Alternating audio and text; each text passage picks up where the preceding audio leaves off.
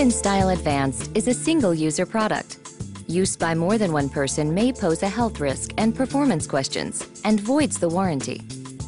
Before using your Pump & Style for the first time, disassemble and boil all the parts that come into contact with the breast and breast milk.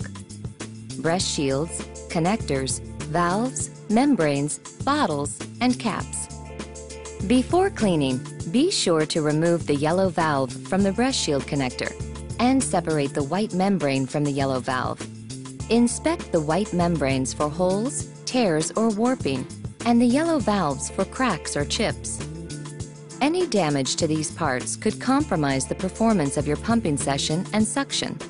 If you notice any damage, replace parts immediately. Sanitize the parts in boiling water for 10 minutes. Refer to the cleaning and care section in your breast pump instructions for use for detailed information.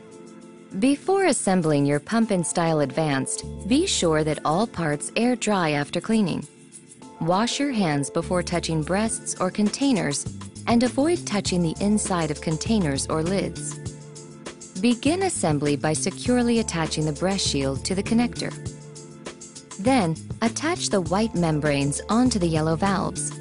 The white membrane must lay flat against the yellow valve. Push the assembled yellow valves and white membranes onto the breast shield connectors and screw the bottles onto the breast shield connectors. Insert the hard yellow adapter ends of the tubing into the openings in the breast shield connectors. Insert the other ends of the tubing into the ports on the faceplate of the pump. To remove the tubing, pull the tubing straight out of the tubing ports. Do not wiggle or pull the tubing at an angle. If you are single pumping, insert the port cap into the unused port on the faceplate. If you are double pumping, push the port cap onto the post at the bottom of the faceplate. Plug the metal fitting on the end of the Medela power source into the power jack on the breast pump. Plug the adapter into a standard electrical outlet if you are using the AC power adapter.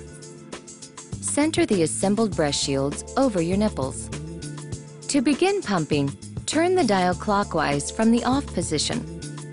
Pump & Style Advanced will start in the stimulation phase. Adjust the speed and vacuum to your comfort level while pumping by turning the dial to a speed that is most comfortable for you.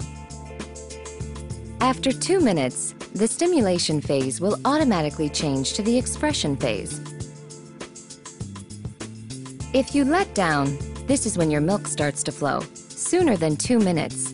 You may pump more efficiently by pressing the letdown button at that time to switch to the expression phase. If letdown does not happen after 2 consecutive stimulation phases, take a break, relax, and try again in 15 to 30 minutes. Once in the expression phase, set your maximum comfort vacuum. This is the highest vacuum you can use and still feel comfortable. To find your maximum comfort vacuum during the expression phase, increase speed and vacuum using the dial until pumping feels slightly uncomfortable but not painful, and then decrease slightly. Remember, do not tilt or overfill the bottles while pumping, and be careful not to kink tubing while pumping. Once you are finished pumping, unplug the tubing from the back of the breast shield before removing the bottles from the connectors. Allowing the pump to continue to run with only the tubing attached for 1 to 2 minutes will allow any condensation that may have formed in the tubing to dry. After each pump session, disassemble, separate, and rinse all parts that come in contact with breast milk in cool water to remove breast milk residue. Then fill the sink with warm soapy water. You may use a mild dish detergent and allow parts to soak for 5 minutes. Wash all separated parts with a clean dishcloth or a soft brush and rinse in clear water.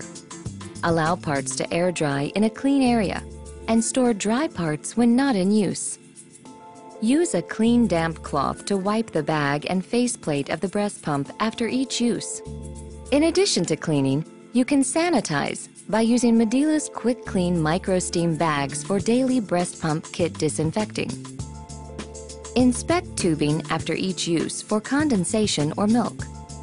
Unless dirty, tubing does not need to be washed after each use. To eliminate condensation after you have finished pumping, continue running the pump with tubing attached for another 1 to 2 minutes or until dry. Milk in tubing common causes: heavy letdown, leaning forward or lying down while pumping, improper cleaning of valve and membrane, damaged membrane, overfilling bottles while pumping. If milk gets into the tubing, turn off the pump and unplug the transformer from the unit and wall outlet. Remove the tubing from the pump and breast shield connector.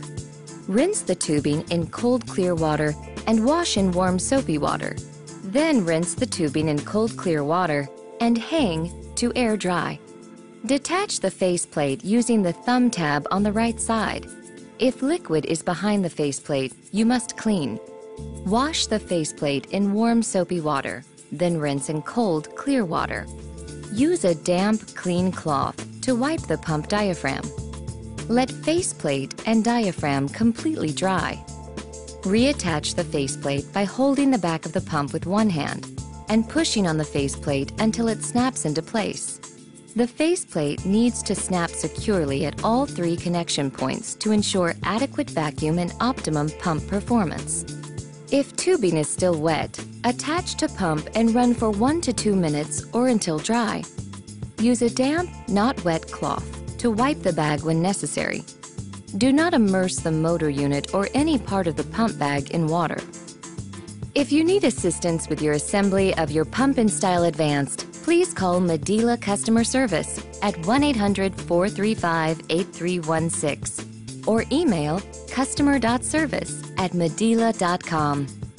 If you should need to replace parts, visit www.shopmedela.com.